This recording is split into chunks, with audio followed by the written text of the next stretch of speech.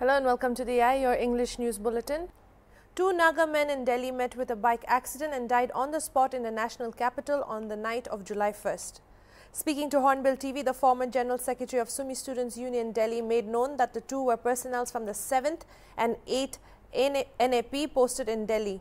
She informed that they collided with a mini tempo at the Satya Marg area of South Delhi, where the driver of the tempo is also seriously injured. Further, it was informed that the bodies of the two men will be sent to Nagaland on July 3rd via Indigo Airlines.